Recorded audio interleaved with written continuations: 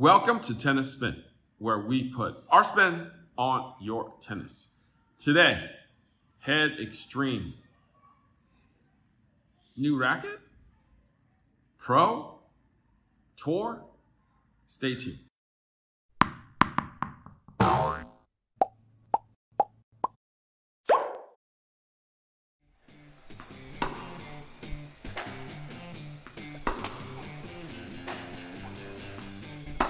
Tag partner! Oh gosh! Oh, Coach Goo just did a tweener on the Fast Track Tennis. You can get your tweener on the Fast Track Tennis too. 365 days a year. Discount code is below. Get your Fast Track on today.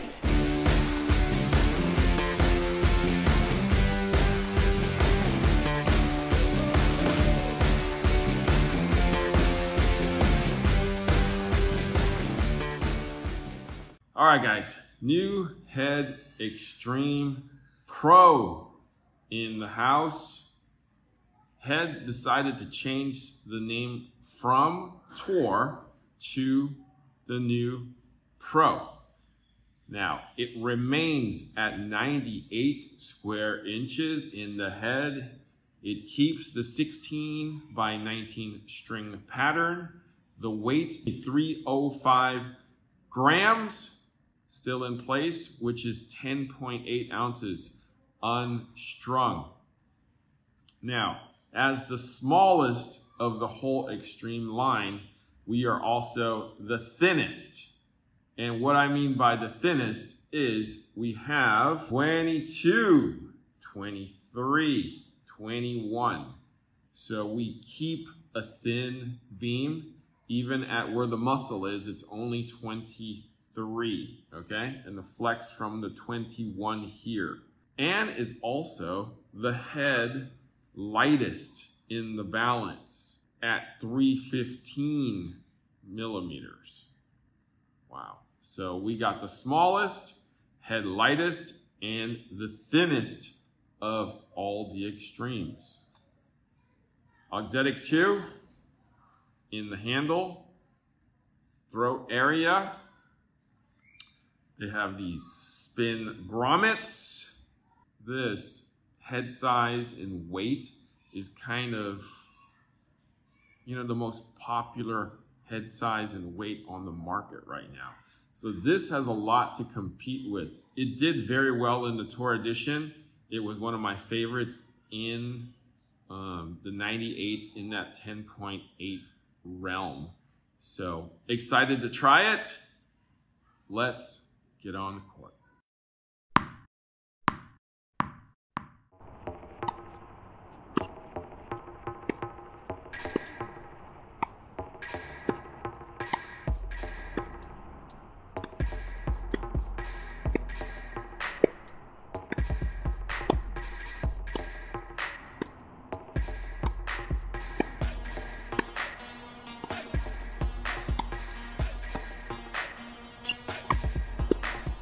All right, just got off the court with the new Extreme Pro. Coach Jerod, I think Head needs to get their stuff straight, because it was Pro and then it was Tour. When it was Pro the first time, it really wasn't very good. It was actually on my bad list of worst rackets ever. When it became Tour, it became really good. And then now it's back to Pro. What did you think of the new Pro? So typically when it comes to the headline, I usually actually gravitate towards the Extremes, not just because of the color cosmetic, but the last iteration was actually super nice with kind of the avocado green, which they kind of left on here. Have a little bit of a highlighter yellow, so it kind of pops out a little bit more. But when it comes to the Extremes, I kind of think about control-oriented rackets, because again, Matteo Berrettini is the one that endorses this, so he has like probably one of the biggest forehands on tour. Not the greatest backhand. I think this racket kind of, echoed that. So the launch angle was a little bit lower than usual, but at the same time, the racket felt super stable. So for me, it took maybe 5 or 10 minutes for me to adjust to the launch angle. I was kind of dumping a couple of backhands into the net. Forehand was still a little bit long. But as soon as I got used to the feel of the racket, this thing felt great.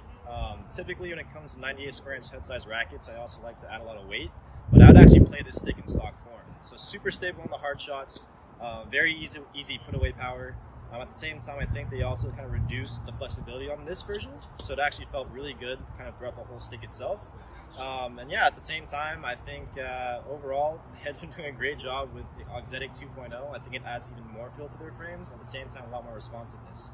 So I think, yeah, the Head Extreme Pro might be a racket that I may consider down the road if I ever decide to change again. So, good racket overall.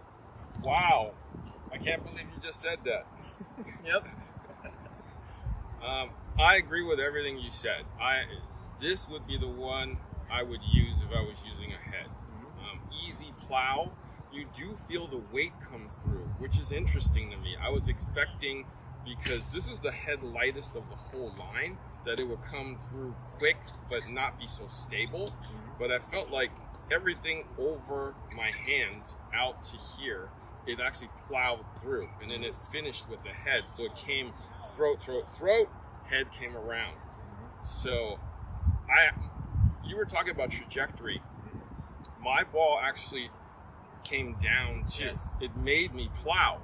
And I'm like, oh, wow. It's actually making me hit through the ball and through the court, which was shocking to me. Only certain rackets that I add a ton of lead to do that for me. Exactly. That's why I was saying this thing feels great in stock form. And as you guys know, I also have super long strokes, and I think this racket does favor longer strokes. So I was enjoying this, and the swing weight was great. And, again, launch angle kept it low. My balls, like you said, usually come from the sky. For me, it was going through the court and plowing through. So it's pretty good stick.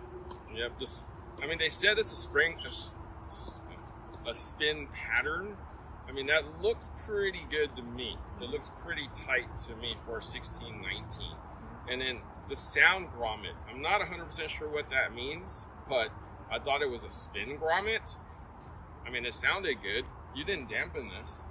I did put a damper on it. You did put a damper. But at the same time, I got some great responsiveness out of it. There's still plenty of feel in the stick, so I'm I'm a little confused what the sound grommets are, kind of what it's for, but I thought it still played well, so, yeah. Yeah, as you see, we put a hybrid on it, so it's poly and accidentally got 60 pounds losing my sight. It was supposed to be 50 for somebody else, but we wound up with the 60.